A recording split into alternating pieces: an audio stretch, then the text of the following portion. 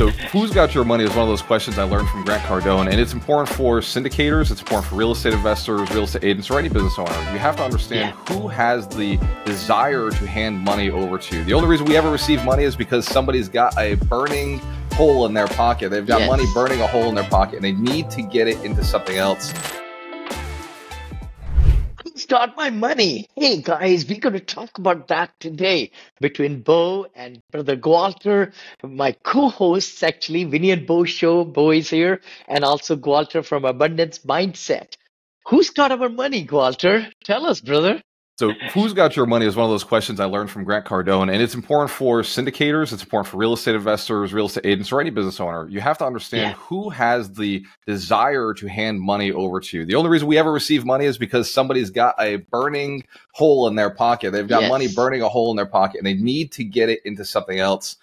So pain is usually the source of that. So as capital raisers, as syndicators, you're looking to find a person with too much money on their hands. There's 5 different types of investors that we look at. There's a small investor, they invest $50,000. There's the mid investor who invests $100,000. You've got the large investor, they put in $250,000. And then you've got what we call the family office. They put in about $5 million at their traditional amounts. And then you've got hedge funds. They start somewhere around $100 million to $250 million. So $250 million is what they start investing with. Most people will just say, okay, there's no point in me ever talking to family offices, or no point in me ever talking to hedge funds. And that's actually kind of the mistake, not kind of, it's absolutely a mistake for most investors. Because if you're looking to raise $1 million, right? If you're looking to raise just $1 million, actually I have a chart here, it's $1.5 million. If you're looking to raise that amount, for $50,000, you're talking about having to talk to 29 people. Talk to, commit. Get commits, and then 50% of your commits will actually become actual capital raised. So you're talking to something close to 100 people, 200 people in order to get 29 people to actually invest with you that 1.5 million. Whereas you start with a large investor, somebody who's putting in, let's call it $250,000 or 1 million, like you, Vinney, your minimum amount is $250,000. That means 6 investors can raise $1.5 million together. And then if you start shifting into, and we have these relationships, we have family offices, their minimum investment is $5 million. They'll look at that investment and say, why don't we just do the whole thing in cash? There's no reason in financing. Let's just buy this $5 million property together, cash. And that becomes leverage in your life. Like, what would you do if you weren't calling 200 people in a month? You'd probably go and enjoy yourself a little more, spend time with your kids and your family. So, and do they exist? Yes, of course they exist. I have a lot of family offices in my phone book who used to be my lenders because they were hard money lenders also, right? They were hard money lenders lending me money. And then later on, I realized these guys and gals have a bunch of money that they don't just want 12%. They don't just want 2 points. They actually would like to get equity in some of my deals. I just wasn't offering it. So this idea of who has your money is beyond capital raising, right? If you're looking to sell houses, for instance, every realtor knows you got to get them pre-approved. Right, you got to get them pre-approved. Otherwise, you're going to be out there putting in offers, and then the other realtors are going to say, "Are they pre-approved?" And then you're not going to be able to close, and everybody's going to be upset, and that including you, because you're not getting paid. So the magic of finding your own avatar comes down to asking a couple of questions. There's 3 questions you have to ask. 1, do they have the money? Do they have the money to be able to do this? And do they have the money is actually a 2-part question. Do they have access to the money? Because sometimes, you get the most broke people going and doing these really expensive surgeries because they have amazing insurance. So you don't necessarily need to have $60,000 in your pocket to go and have, cancer removed from your body because you have access to money. So insurance. And in the real estate space, we know that lenders give you money to buy real estate. We know that the mortgage companies, the mortgage brokers will give somebody money to invest in a home, right? Something that they could leverage. So a person who has a $5,000 down payment can suddenly buy themselves a $100,000 house because all they need is 5% down.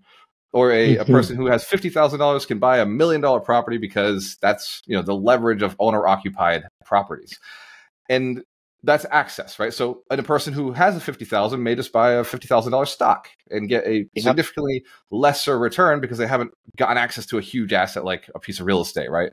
If a $1 million property goes up 5%, you've made $50,000. If a $50,000 property, a $50,000 equity goes up 5%, you've made $250. So you start realizing like this doesn't matter anymore. I need leverage. I need access to capital, not necessarily my own capital.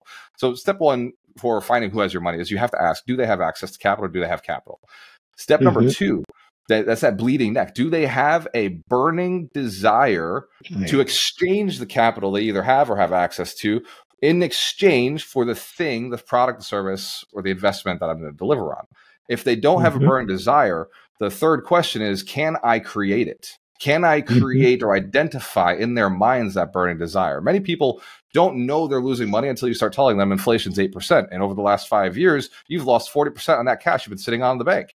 Suddenly, it's like, oh, my $100,000, who could have bought me $100,000 in investments 4 years ago, is now, or 5 years ago, is only now buying me $60,000 of investments, which means I'm getting 40% less cash flow that I would have, 40% less return on investment than I would have.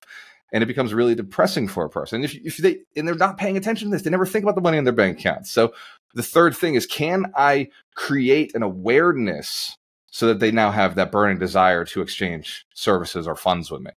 So step one is, do they have access to capital? Step two is, do they have a burning desire to exchange it for something that you're capable of? And step three is, can that inspiration be installed? Can you inspire them to be installed? And then I love it. Such a great analogy. I know we talked about in real estate, right? But it can be applied to any business you are in. The people watching us, they are entrepreneurs, they're, business people, they are doctors, attorneys, everybody, financial planners. The key thing is, who is your avatar? Who's got your money? Actually, there are a lot of people. If you have the abundance mindset, you will find people. When we start looking for, Teslas in our neighborhood, we find so many Teslas. It's amazing. When we look at so many cars around us, similarly in the money also, I find if the attitude, if we are manifesting, if we are believing, there are a lot of Teslas around, there'll be a lot of them. A lot of people around with money, there'll be a lot of them. That's what has been, real key to success in my business, is going after people who have money, who have the itch, like you said, Walter, right? To invest money to make more money. And if they don't, I educate them. Third one, so that they can see the tax benefits and how inflation is eating up and everything. Thank you so much for these great nuggets. Really appreciate that. Thank you.